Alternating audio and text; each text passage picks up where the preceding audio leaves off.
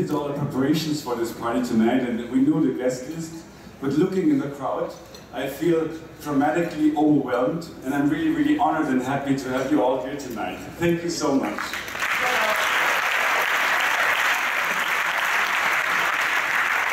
I'm really happy that I'm wearing long pants so you don't see my goosebumps.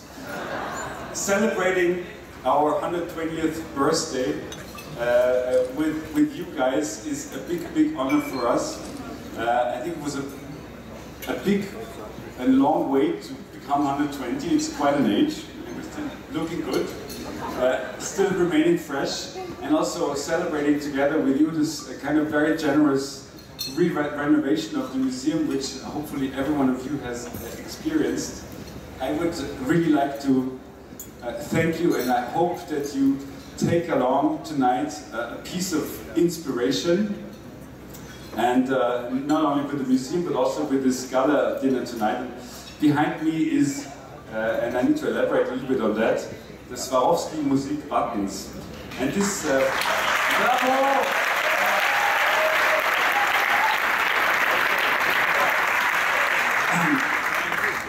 This orchestra is not 120 years old. It's much younger. It's only 115 years old. And it was founded by Nadja Swarovski in 1900. At that time it was called Ladele music, only later on. And it was basically our inside factory orchestra. Everyone who played in that orchestra also worked at Swarovski. But when you hear how beautiful and the repertoire this orchestra developed over time, I'm really amazingly proud of your work. And we have some, of course, traditional clothing on tonight. Later on, and I'm not disclosing anything, Nadja, we also have a very avant-garde interpretation of music as well, which should showcase Swarovski, because Swarovski is both. Swarovski is tradition, and Swarovski embraces avant-garde at the same time. And I think this is great. So thank you for being here. Thank you, Nadja. And I'll pass it on to you. And I'll get a bit more.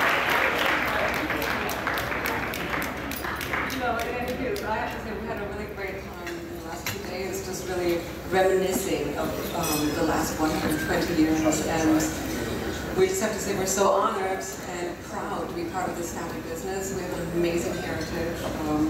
We have incredible forefathers who have achieved so much, created so much.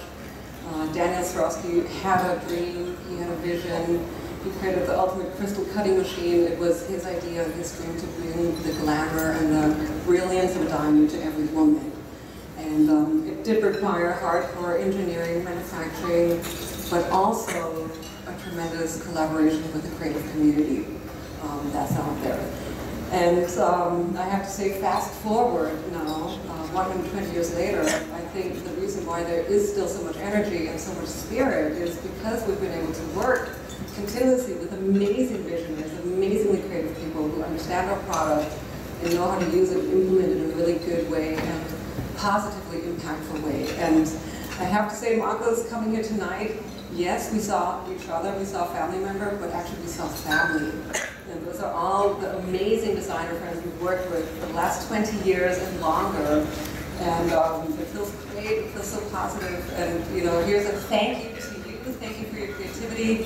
Thank you for your amazing collaboration over the years. And without you, this perfectly cut crystal would not be what it is. You bring it to life. We feel we have the crystal cutting technology down pat perfectly, but you take it internationally and it really has to go.